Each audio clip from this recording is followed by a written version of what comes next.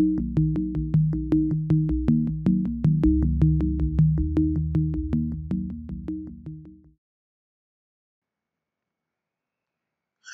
my name is Jesus Ramirez from Singularity Engineering. Today I'm going to talk to you about how to set up sources inside ANSYS FLUENT. I hope you enjoyed this video and learned a lot. The geometry I'm going to use is a very simple channel flow.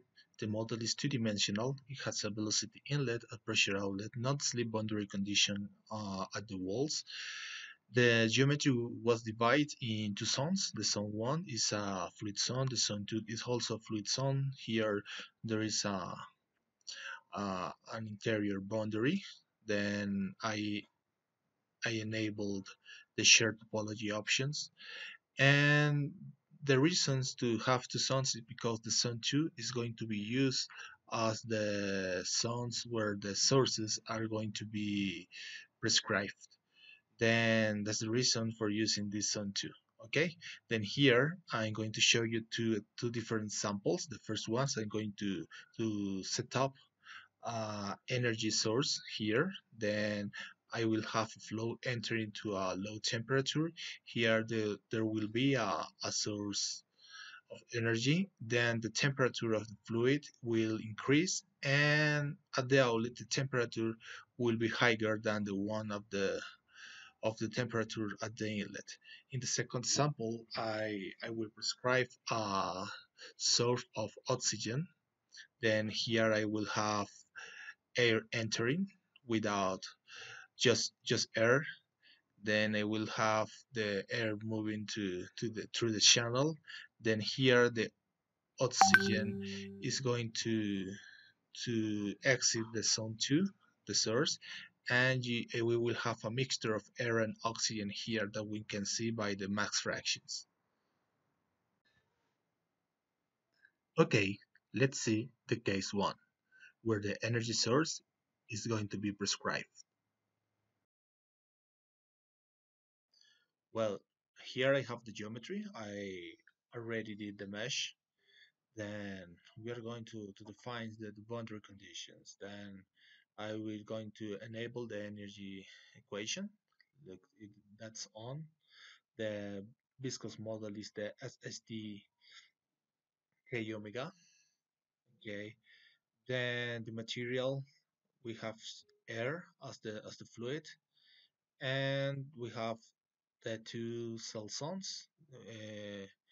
The first one is air, and that's it.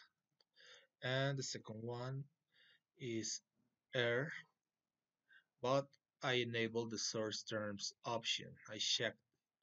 Then when I check this, you can see that this tab is enabled. Then I come here.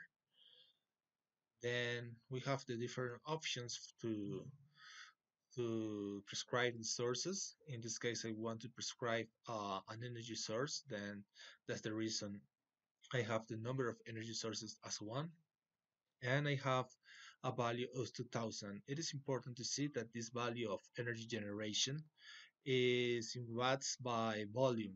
Then a simple calculus must be done to know how much or which is the value you have to use here in order to have the amount of energy you want to introduce in from your source. So yes, then that's it. Remember, you only have to check here the source terms. Then this tab is enabled. You come and see which is the kind of source you want to use. In this case, it's energy. Click edit, put the number of energy sources as 1, or depending of the number of sources you want to use. In this case, this is the number, okay, the number that you are prescribing to have the value of the energy source. Then this is in watts by units of volume. Then you have to do a simple calculation to know which is this value. Okay, then you click OK. You can go out. Then you prescribe your boundary conditions. you'll see that in this moment I'm going to use a very low value of velocity just to see the effect of the energy source on the temperature I am entering the air, 300 kelvins. Okay, the outlet is a pressure outlet, zero Pascal gauge pressure. Okay, and the seat, I'm going to use the couple method with a pseudo transient approximation approach. Then I'm going to initialize,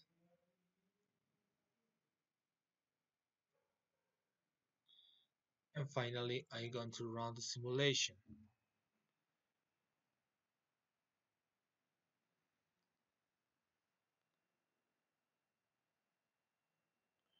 Okay, the simulation has ended, and I can see a contour of temperature. Okay, and I can see here how the temperature changed due to the energy source that is here, and you can see how the temperature increased when the flow passed through this energy source. Okay, this is the sample for prescribing an energy source. Now I'm going to explain you how to set up a mass source. Okay, thank you very much. And I'm going to change to the second case right now. Okay, I'm going to show you now how to do the process to set up a mass source. I'm going to use the same geometry, but I'm going to change the source. I am not going to use anymore the energy source, and I'm going to change that for a mass source. Okay, I have already upload the mesh. Is the same case or geometry from the last case. Here I'm going to use the energy equation on, the species transport model on, and the same viscous model. Okay, in the species transport, I am going to use a mixture of air and oxygen. Okay, these are the materials I'm going to use. Okay, then I have to define the mass source, in this case in the same zone, the zone 2. I have checked the source terms box. This tab is enabled. Then look that I have not anymore the energy source, but I have enabled the mass source of O2. Okay, then I have one, and this is the value I'm going to introduce in the domain. Okay, this 2 kilograms per metric cubic meter per second.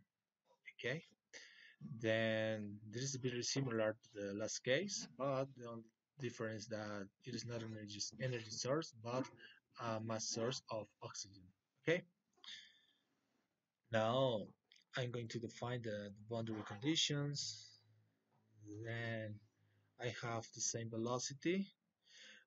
This temperature is not important because we are not going to model heat transfer processes. Okay, we have a max fraction of 0 for the oxygen at the inlet, then only air is entering through the domain, and that's it.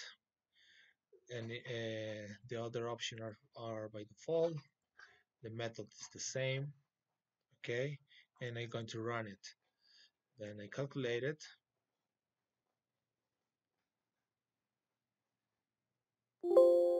Okay, and once you, I'm going to initialize again to see the whole process. Okay, then I'm going to do an hybrid,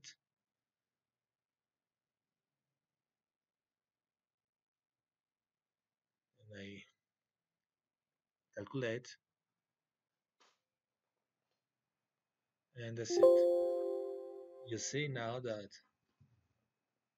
here contour, I'm going to show the contour of mass fraction of oxygen. Then you can see that at the inlet there is no oxygen, and after the sun with the mass source of oxygen, the mass fraction augment then it is important to see the fact, and it's very nice the use of these sources. Well, I think the message is clear, and it's very simple how to use and how to define the sources in ANSYS Fluent. Well, it was a pleasure for me to be with you in this video. If you have any doubt or any concern, please let us a comment. Also, you can visit our website or you can call to our phone. Remember, this was Jesus Ramirez from Singularity Engineering. We are here for help you. Thank you very much for your attention. Bye bye.